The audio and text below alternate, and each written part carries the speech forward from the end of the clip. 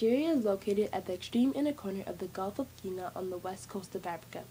Its capital is Abuja, and Abuja is located at the center of the country. The main nationalities in northern Nigeria are Hausa, Thai, Fulani, and Kanuri. The main nationalities in southern Nigeria are Igbo, Ibibio, Edo, Yoruba, Anak, and Yoruba. Nigeria's early history leads back to the British because in 1905, the British invaded and established rule over Nigeria. In 1914, the British united both southern and northern Nigeria to become the colony and protectorate of Nigeria. During Britain's reign, some political, cultural, and economic changes were made. However, even under British rule, the common tradition of governing people through traditional chiefs and tribal institutions was kept in place. The idea of a self-governed country was first suggested to the public by Nnamdi Azikiwe. It was first mentioned in 1938 in the Youth Charter.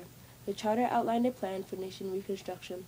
The charter also encouraged young Nigerians to join the youth movement. However, not all Nigerians wanted a self-governed country. The northern Nigerians believed that if Nigeria became self-governed, the South would have the most power since they were more economically and politically advanced. Between the years of 1948 to 1960, Nigeria fought to gain its independence and different political groups formed. Some of the political groups were the NCNC, the Action Group, and the Northern Elements Progressive Unit.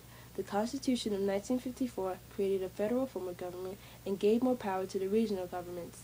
A constitutional conference was held on May and June of 1957, and as a result, eastern and western Nigeria were granted immediate self-government. The North got self-government in 1959.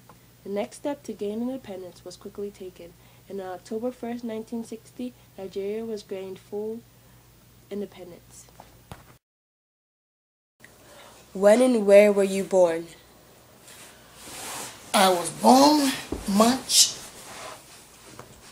the 22nd, 1949, in Jos, Plateau State of Nigeria. Did you live in northern or southern Nigeria? Well, I came down to the south. That was northern Nigeria. I came down to the south, and I live in the south. I lived in the south. How was life growing up in Nigeria, like daily activities? Normal, like every other. Normal. Did you witness any war while residing in Nigeria? Yes. I witnessed the first coup.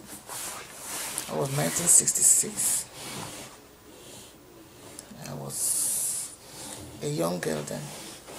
Did you know of any dislike between northern and southern Nigeria? Yes. There was dislike, there was rivalry, there was... Yeah. What caused the dislike between northern and southern Nigeria? Well, differences in educational background, differences in religion. That was it. And a tussle for power. Did you notice any European influence as you grew up? Yes.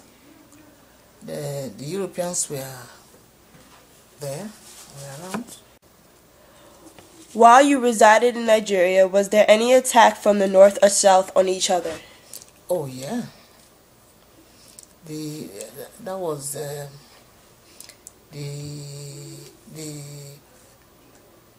well, we say the whole country against the Igbos, yeah. Igbos were in the south, and the majority of the soldiers that fought at that time were from the north. How stable was the Nigerian government after the independence? Not stable. There were rivalries and strife, and it boiled down to the coup. Did you witness any student uprisings or corruption? Yes, that was rampant. Is southern Nigeria still more advanced in education and economics than northern Nigeria? Very much. Northern Nigeria is more like a rural area? Not really. They have many rural areas there, but because of the Northerners being in government for quite a long time, they use most of the resources from the south to develop the north, and we still have very rural parts of northern Nigeria, but some areas like Kano, Kaduna, Jos are quite developed. Were there any difficulties growing up because Nigeria was trying to transition into a new independent country? No difficulty trying to grow up. When we were growing up, everything was, like I said before, normal. Normal life. While you resided in Nigeria, were any of the presidents or government officials assassinated? If so, why?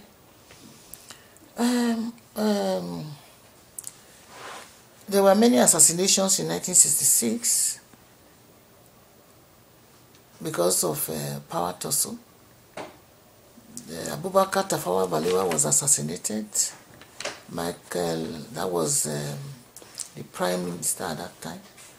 And Michael Okpara and many other big men like that were assassinated. Agunyi Rossi was who took over from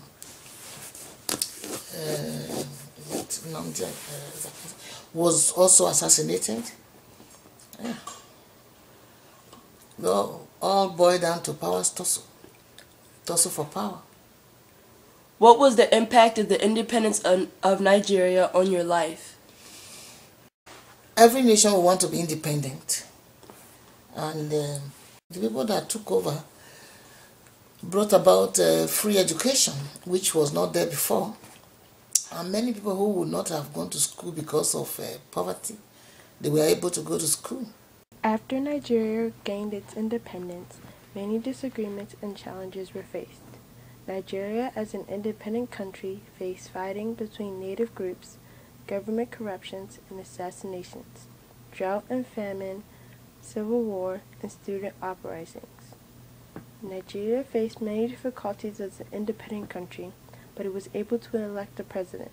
The first president of Nigeria was Nnamdi Azikiwe.